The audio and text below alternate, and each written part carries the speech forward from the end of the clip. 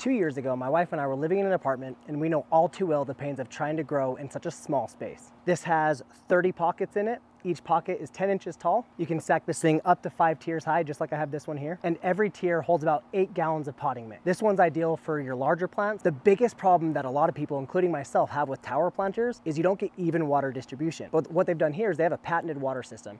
And the way that I kind of visualize this system, especially before I actually saw it in person, is I pictured it as a drip irrigation system with your little drip emitters. Every single pocket in here gets its own little drip emitter. So what you do is you fill up this top part with water. On the inside of this little water bucket here, you've got lines. So that depends on how many tiers you have.